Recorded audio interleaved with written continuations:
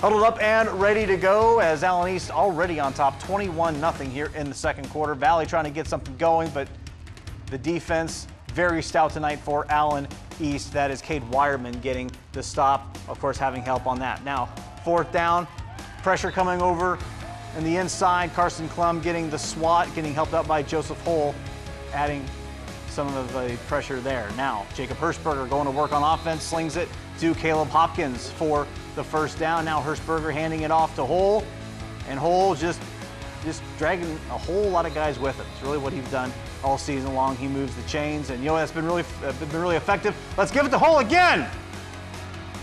Cuts up the middle inside the 10-yard line. A couple plays later, Hirschberger looking to throw, decides he's going to take this off himself and hit at the goal line, but just to be safe, puts that ball up over the end zone line. I think he already had the touchdown, but just to confirm it, he gets in there. Allen East all over Lucasville Valley, 45-0. They take on another Valley next week as they match up with number 7 Paint Valley.